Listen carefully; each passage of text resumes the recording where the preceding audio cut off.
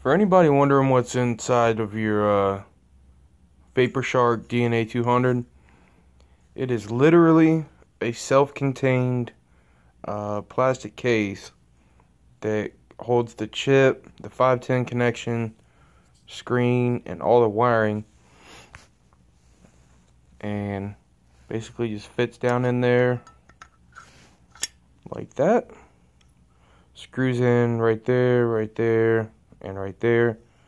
You slide your battery in.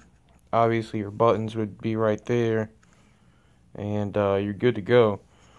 Now if you get any juice down in there like I did, super easy to clean out, takes no time at all. Just unscrew it, pull it out, do it, and VaporShark will never be any the wiser. Have a good one.